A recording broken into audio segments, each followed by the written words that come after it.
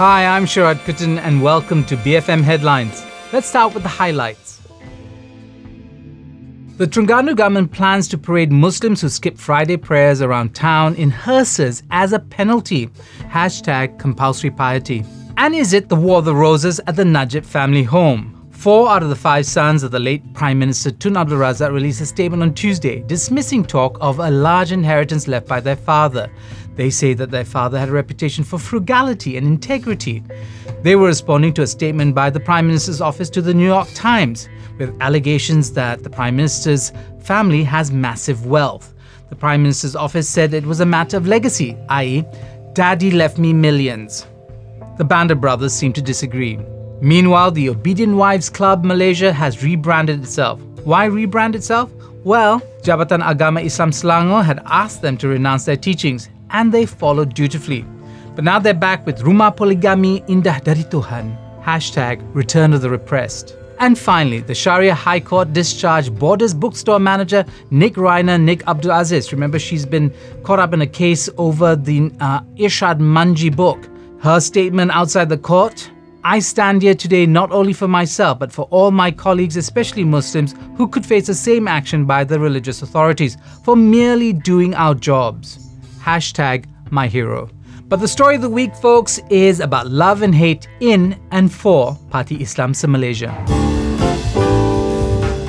UMNO President Najib Razak declared that his party will not be contesting the Chempaka by-elections to focus on flood reconstruction efforts, and also because of Malay unity. Now, PAS is the story of the week, and we have, remember, there are 4 points I think we need to understand about what's going on. First, Aziz and his pro-Pakatan stance. The death of Aziz sets off 3 competitions. 1, a by-election for the state seat. 2, a competition for who becomes the next spiritual leader of the party. And 3, really a long-term decision about relationship with UMNO. Now, Aziz was staunchly opposed to political cooperation with UMNO, partly for historical reasons. When PAS joined UMNO and Barisan Nasional in the 70s, they suffered badly for it. The party split, they lost control of the state of Kelantan. He's no longer there to stop talk and in fact moves to strengthen ties and maybe form a deeper alliance between the 2 parties. But what happens to the party's current commitments to the Pakatan Rakyat? Cooperation, of course, between PAS and UMNO could be helpful in terms of getting more funds for reconstruction, perhaps a return of Kelantan's share of petroleum money, which has been denied to the state government. And then, of course, there is the Holy of Holies, the Islamic holy grail in Malaysian politics, hudud, the law that in fact is on the books in Kelantan. It was in the books in 1993, but hasn't been allowed to be enacted because it needs compliance with federal constitution. So changes at the federal level need to happen before this Holy of Holies can be achieved. But let's rewind to the question of PAS and the increasingly open warfare between factions in the party ahead of the June party polls. This week, Deputy President Mat Sabah was accused of plotting the downfall of President Hadi Awang. It was a less than 2-minute long audio clip with him in a conspiratorial conversation. This comes after another expose of Dr. Hatta Ramli, an MP, allegedly planning the same through WhatsApp. The recording was uploaded to a Facebook page which is popular with pro-ulama groups in PAS. Rumours, leaked audio and video are just part of the very tactics in this party infight. Want more evidence of factionalism? Well, remember when Pakatan Rakyat was trying to remove its own MB in Selangor?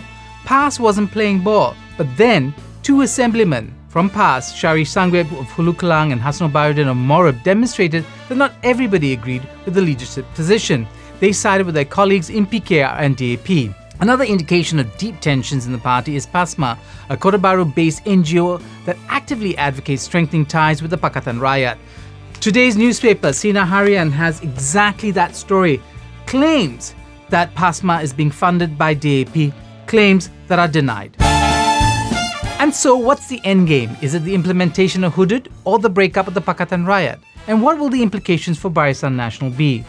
Remember, Deputy Prime Minister Muhyiddin Yassin had promised to help with a technical committee on hudud, and Mustafa Mohamad, Kelantan State UMNO chief, also promised support for hudud.